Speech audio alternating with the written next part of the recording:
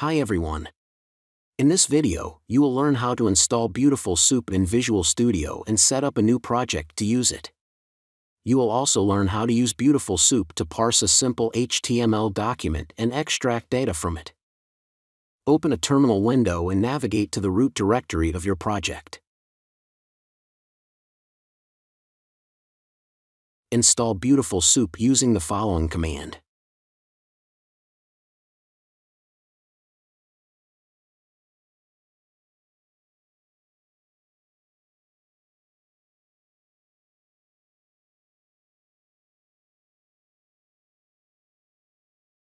You can verify that Beautiful Soup is installed correctly by running a Python script that imports the library.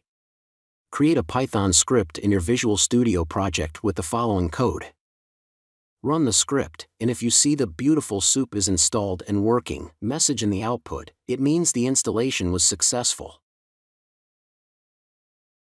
Now, you have Beautiful Soup installed and set up in Visual Studio, and you can start using it for web scraping tasks.